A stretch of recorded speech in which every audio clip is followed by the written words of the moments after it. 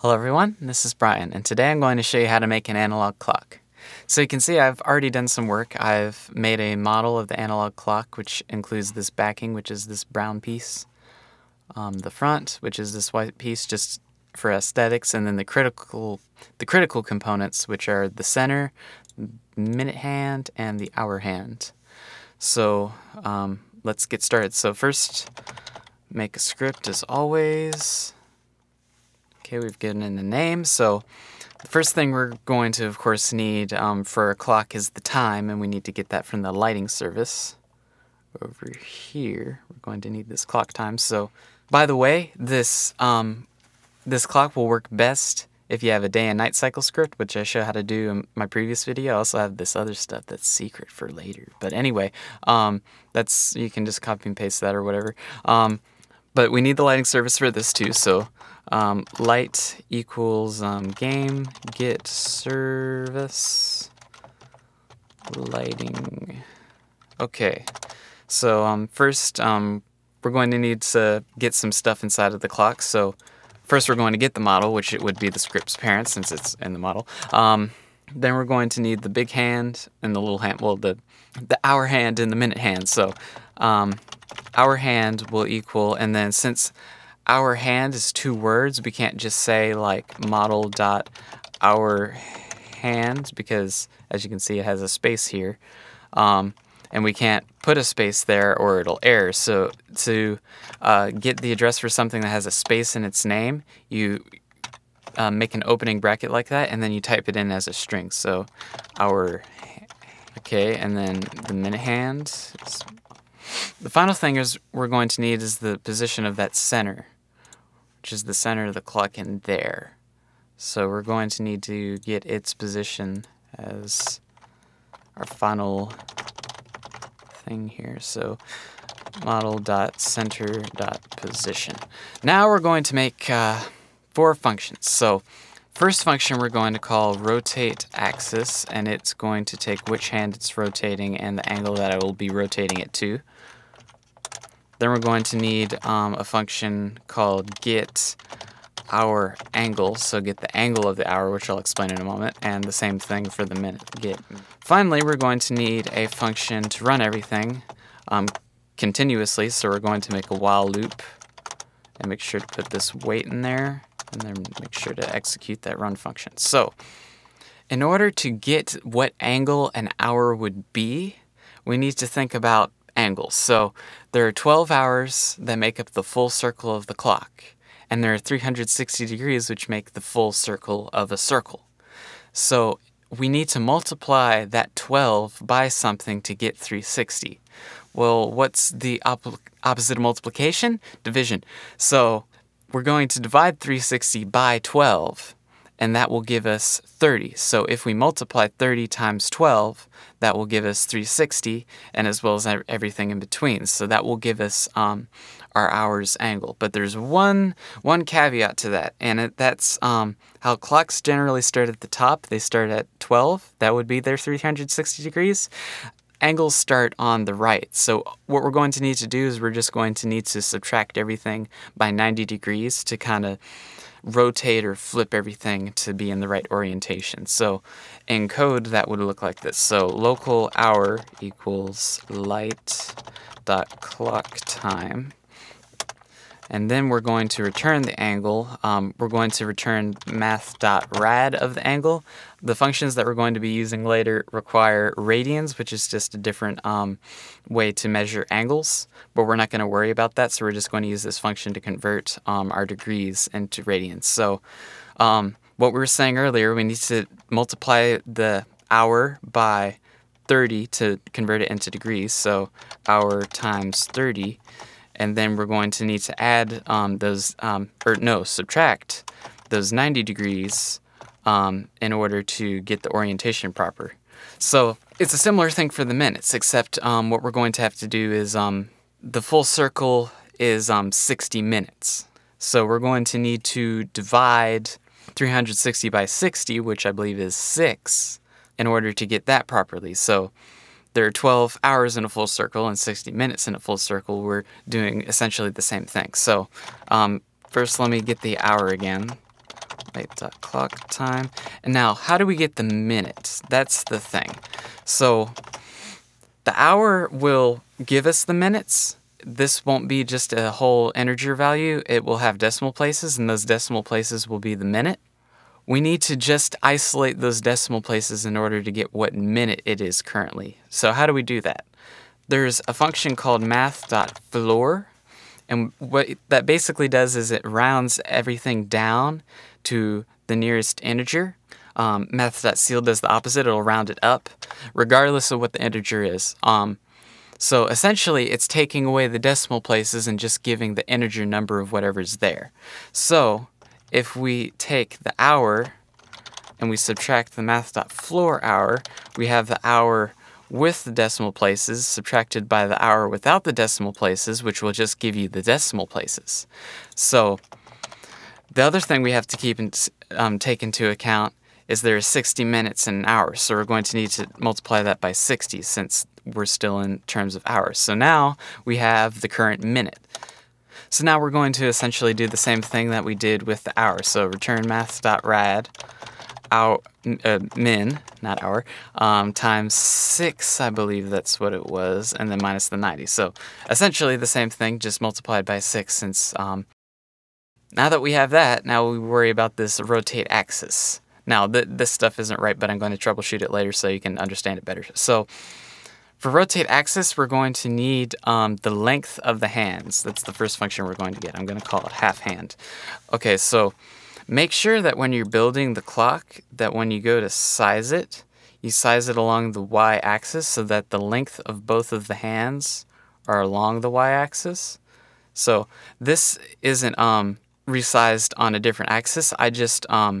I resized this to be smaller, and then I copied it and rotated it. So even if you go to the hour hand, you'll see that it's still sized lengthways on the y-axis. So just make sure that they're both sized along that axis. So hand.size.y, and we're going to need the half of that, and I'll explain that in a moment. But let me type this all out and then explain it. So the other things we're going to need is we're going to need to get the position. So it's going to be revolving around the center. So we're going to have the center.y, and then we're going to do some trigonometry to figure out where the point it's revolving around is. So we're going to need to use that half hand variable, and then we're going to multiply that by math.sine of the angle.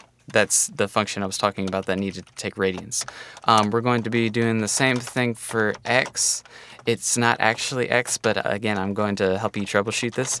So that will be center.x plus half hand times math.cosine of angle. So we know that we're revolving around that center point of the clock, so we're setting the position to be that, and then plus a certain amount. So what is this half hand times math.sine and half hand times math.cosine? Well, hello everyone, this is Brian from the future, and I'm just going to explain sine and cosine a little bit better. So here we have visualization, and what I want you to do is imagine that this circle is on a grid right now, okay?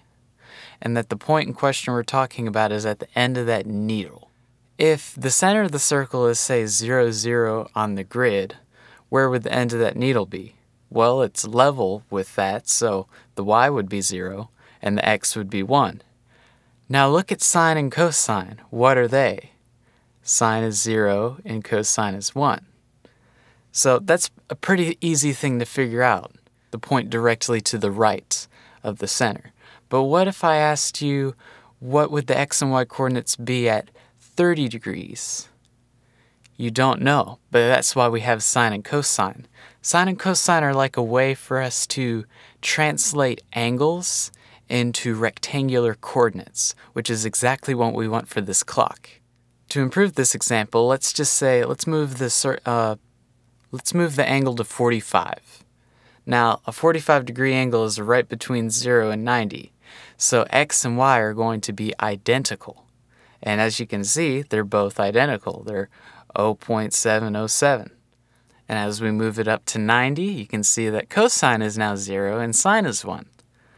So we now know that sine and cosine are doing exactly what we want them to do. Finally, one last thing to note is that sine and cosine only go a certain distance. They point in the correct direction, but the length of their arc is only going to be 1. So in order to get the coordinates of something that's farther away than 1 unit, you have to multiply the x and the y by whatever distance you need. And that's why we're multiplying sine and cosine by half hand. So finally, to actually do something with this, we're going to say that the hand C-frame is going to equal C-frame new vector 3.new. So the reason we're using C-frame is because if you set something's position, it's going to want to interact with objects, whether can collide is on or off. So it's going to collide with things and not do exactly what we want it to do, which is silly, but you know, whatever. But C-frame doesn't do that. If you tell it to be somewhere, it will be there no matter what. So C-frame.new, and then we're going to get a position. So we can just put a vector inside of the constructor and it'll already know how to convert that into a C-frame. So we know that the position will be x, y, and then whatever the current z is. So we want it to revolve around the clock, but we don't want it to go like in and out of the clock. We just want it to stay the same on that axis. So we're going to say hand.position.z. And then we're going to multiply this by the C-frame angle that we want. So C-frame angles, I believe. Yeah. And then I believe I'm supposed to do it here. So we're just going to put the angle in here, and that will be rotating the hand. So let's do this with the minute hand, since it'll be moving faster and it'll be easier to see what's going on. So we're going to say rotate axis with that function, and then we're going to say min hand, and then the angle will be get minute angle. Now remember, I said this isn't going to work, so there's going to be something weird that'll happen. Oopsie whoopsie. Oh, I didn't put this closing parentheses. Haha, programming. Okay, so you can see it's not quite. You see how it's kind of just turning into the clock, like we can see inside the clock tower. So remember how I said the x was going to be wrong? Yeah, well, the x is going to be rotating it along this axis and not the one that we want on this axis. So that's what I was saying about troubleshooting it. So in case you have this problem, I can show you how to fix it. So all we have to do is we have to change this to z, change this to z. We have to put z in the z position, and then it's hand position.x. I know this is weird, and let's try that. So now you can see that it's revolving around the clock at the right axis, but that angle that I set it to is also on the wrong axis. It's turning into the clock instead of around the clock. So I'm going to just move the angle to the x, so it'll be revolving the correct way. So now we can see it's revolving the correct way, but there are a few problems, and this is what I was saying about how it's wrong. So sometimes things in games don't work out well. All your math can be right, but there's just some conversion you have to make with your angles. So there are quite a few problems, but one of the problems is this is going counterclockwise, and we're making a clock, so that's not what we want. So to convert this to make sure that it's going clockwise instead of counterclockwise, we're going to have to go into our get hour and get minute angle functions again.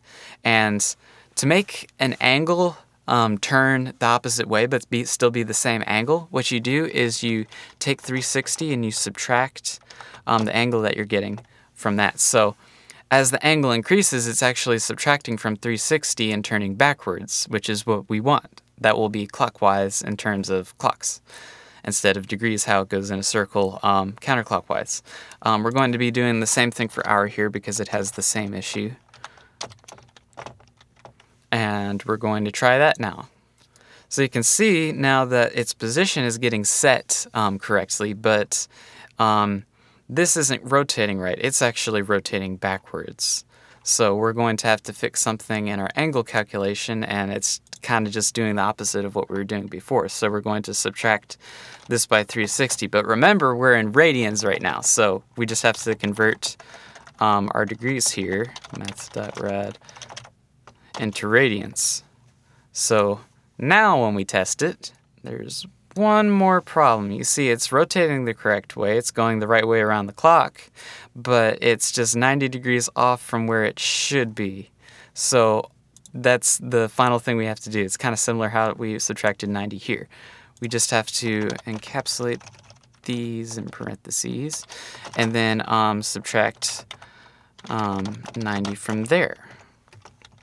So now when we go into here, we can see that it's going around the clock properly. So let's test the hour and then make sure that time's all aligned.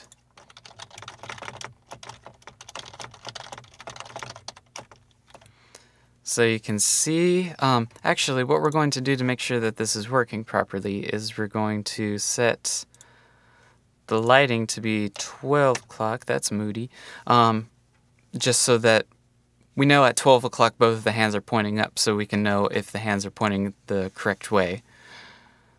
And then we're going to examine where the minute hand is. So we know when the minute hand gets to here that it'll be 15 minutes. So let me go over here into lighting and check and make sure that 15 minutes are aligned. So when it hits my mouse, it should be about 15 minutes.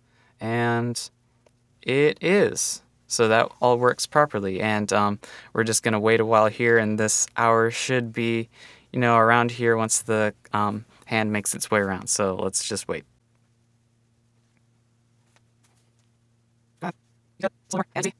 It's about pointing where one should be, so that's correct. So that is how you make an analog clock in Roblox.